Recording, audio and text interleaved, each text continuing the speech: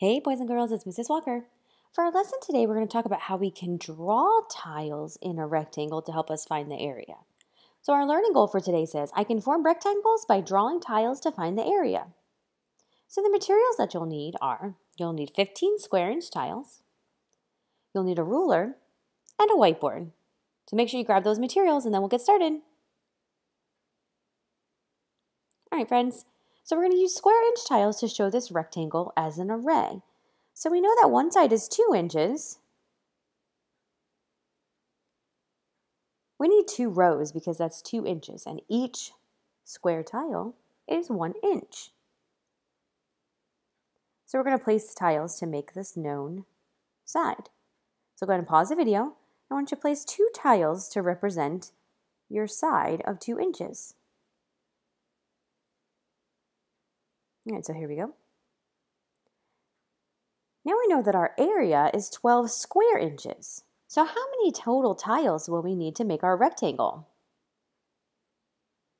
Yeah, we'll need 12 tiles because the area is 12 square inches, and that's how much space it's going to take up. So how many 2's are in 12? So if I were to count by 2's to get to 12, how many times would I do that? Yeah, 6. So 6 2's. So 2, 4, 6, 8, 10, 12. Use your tiles to make 6 sets of 2. And then you can skip count to check your work to make sure that you have 12. You can skip count by 2's. All right, so go ahead and pause the video, and you're going to make 6 sets of 2. Click play when you're ready for the next step. All right, friends, make sure to pause if you need more time. Otherwise, here we go. All right, so there's my 6 sets of 2. Push your tiles together to make a rectangle now. So instead of having those gaps there in between, push them all together so you have 2 rows of 6. All right, so here's what mine looks like when I push them together. And then I have my rectangle that's back. So this one side length, I don't know the side length of that one. I know that I have 2 inches, but I'm trying to figure out that unknown side length. Can I use my tiles to help me? Yeah, I sure can, because remember when we talked about the side length was 2 inches, so I had 2 tiles on the side. Then how many tiles do I have across the top? Yeah, 6, because there was those 6 2's. So I can replace that question mark with 6 inches. All right, so let's write an equation to model this using the area, or to model the area using our side lengths. So we would have 2 inches times 6 inches equals 12 square inches, because the area is the total in this case, the product.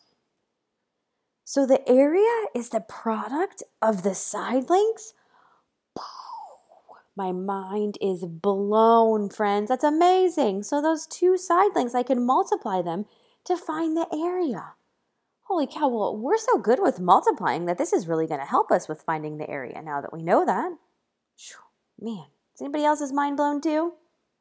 Pretty awesome. All right, so we're going to use square inch tiles to show the rectangle as an array. So if I know that this side is 5 inches and the total area is 15 square inches, I want you guys to take that information and I want you to create a rectangle.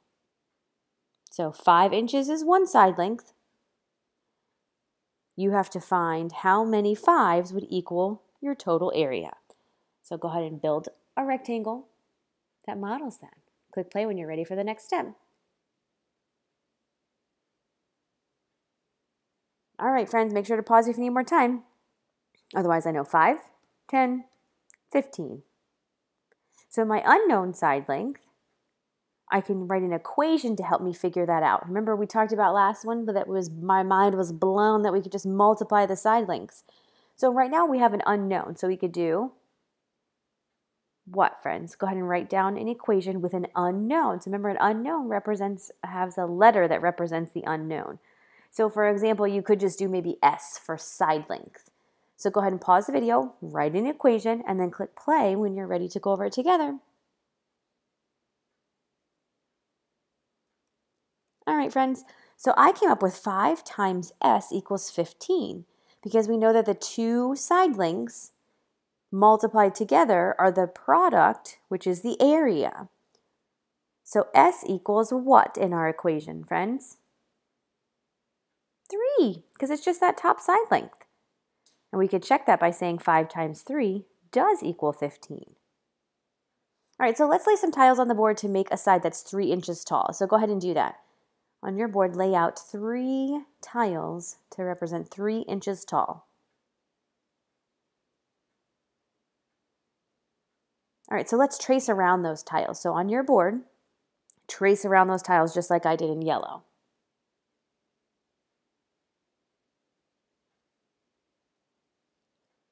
Okay, so now we're going to draw horizontal lines to show where the tiles connect. So the way that you could do that is take off your top tile and then draw the line right here. And then take off the second tile and you would draw the line right there. And that's how you would get your 2 horizontal lines. So let's use tiles to make another side that's 7 inches long.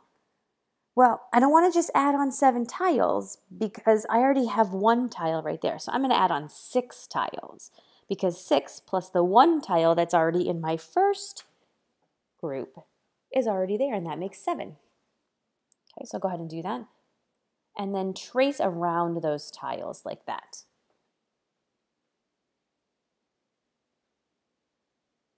All right, pause if you need more time. All right, now we're going to draw the vertical lines to show where the tiles connect. So just straight down.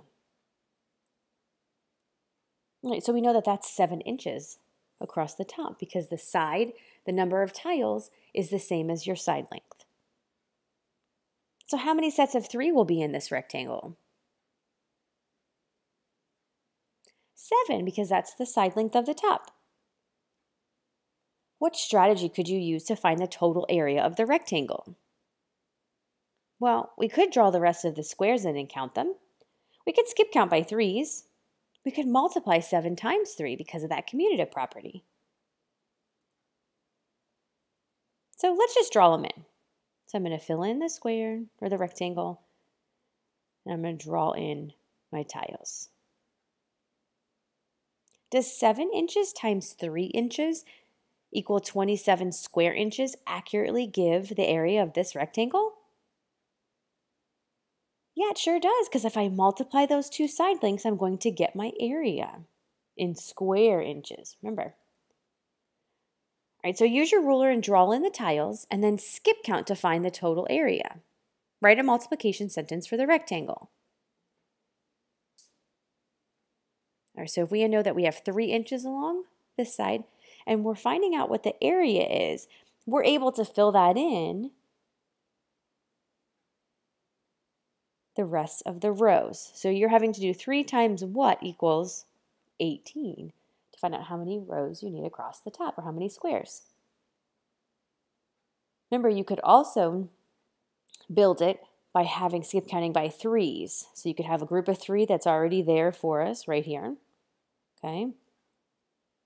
Then you could put 3 more next to it and count 6, 3 more, 9, and so on until you get to 18. So go ahead and pause the video. Create your rectangle that has a side length of 3 and has a total area of 18 inches. And then click play when you're ready for the next step. All right, friends, pause if you need more time. Otherwise, here we go. So I can fill this in because I know that 3 times 6 equals 18. So 3 on one side and 6 across the other gives me an area of 18 square inches. A multiplication sentence we could write would be 3 times 6 equals 18. All right, so yes, you guys did a great job drawing tiles to find the area.